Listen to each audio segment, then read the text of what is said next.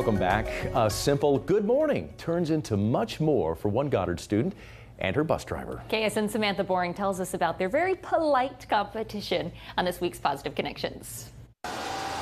Each weekday morning, Goddard bus driver Wayne Weiss picks up his students on his route, welcoming each student as the doors open, until one day, a good morning turned into something more. She stepped on the bus one morning, as I recall it.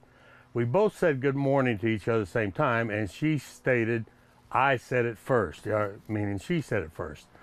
And I argued with her, said, no, I said it before you, and that started the contest. I came up with the challenge that whoever says good morning first wins. From there, the games began. Good morning, Lennox. I would say, Mr. Weiss, good morning, and I said it first. And it got to the point where I would open my window and see her standing out, and I would yell, good morning, Lennox, to her down the street.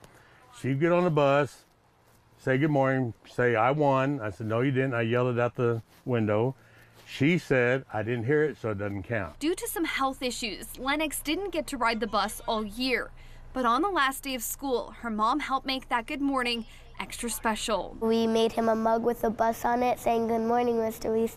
And then on the back with my own handwriting, it says, I said it first. And Lennox said, now I win every morning. I saw the cup and I thought, well played, Lennox, well played. I actually teared up because I thought, you know, I hadn't thought that our contest was that important to her.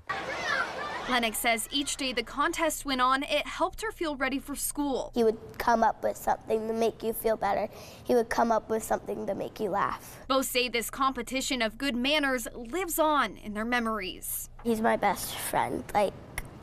I really wish I still had him as a bus driver. Even though she doesn't ride his bus anymore, whenever she sees Mr. Weiss, she makes sure to say good morning first. Here for you in Goddard, Samantha Boring, KSN News 3.